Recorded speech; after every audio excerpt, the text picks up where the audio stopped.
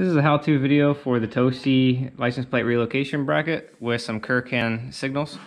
As you can see, it just mounts right underneath the tank, and it's also slotted so you can position your plate high or low depending on your state. As far as the harness goes, we have the main harness that comes from the mud flap that normally would be back there. And then this harness here is the harness that's inside that little mud flap. What we're going to do is we're going to route the left and right signals underneath the tank here and here. To do that, you move this bracket and you move this bracket, and as you can see, the tank actually moves up and down and allows you enough room to slide the wires right through here. As for the turn signals, I had these previously, so I'm just going to reuse them. You can see how small they are.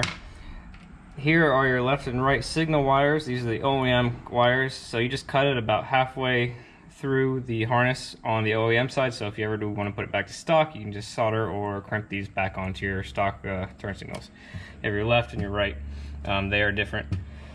And as far as the turn signals, if I was doing this over again from scratch, I would use more of this wire. As you can see, Curcan gives you more than enough wire to run this signal pretty much wherever you need to run it. It also comes with crimp connectors and heat shrink, but I'm going to use solder and my own heat shrink to put these two back together. As far as mounting signals, Curcan does make really good, nice, cheap brackets for this exact application, but I lost them, so I fabbed these up really quick. They'll basically screw right on the back of this screw here, a nice little 90-degree angle, and then that's where the signal will go.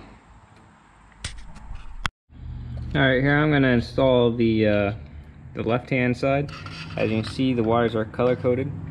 The black is the ground as usual, and then the colored wire is the positive. For the Kellerman, the positive is gray, and the negative is black. And then for the left side of the Indian, the positive is blue, and the negative is black. As far as the right side, the positive is green, and the negative is black. Alright, here we go. They're soldered together. Put two individual pieces of heat shrink over each connection, and then use a larger piece of heat shrink to cover up the whole entire thing. It'll make it nice and durable as it's going through the fender. So there you go. You have your signal here with your nut on it and your bracket, then your whole harness. Now this is going to plug right in and be very simple. There you have it. Left and right turn signal harnesses and brackets ready to be installed. Time to double check to make sure left is left, right is right.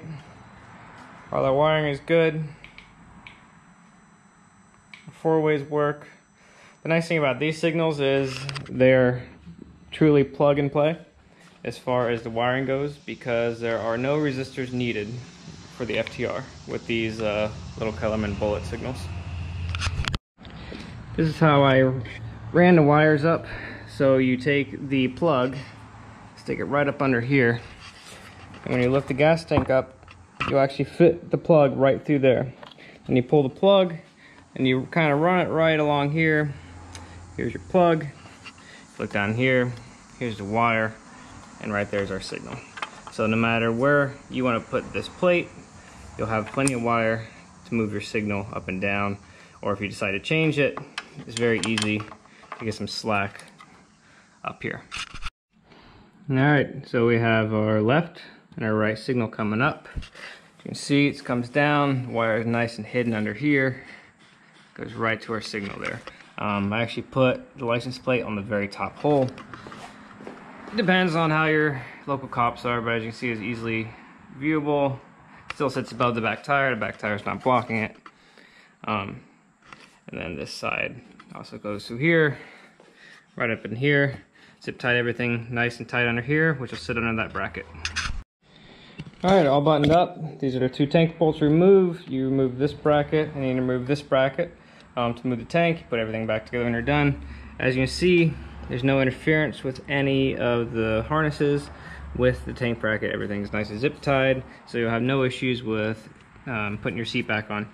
There is also a third connector on this harness that is for your plate light. You can add a little plate light bolt to this kit if you wanted to. It's the same procedure as adding turn signal for your power negative and soldering and running the wire and everything. Alright, and here's the final product. Nice and clean, tucked away. Really cleans up the side view of the bike quite a bit.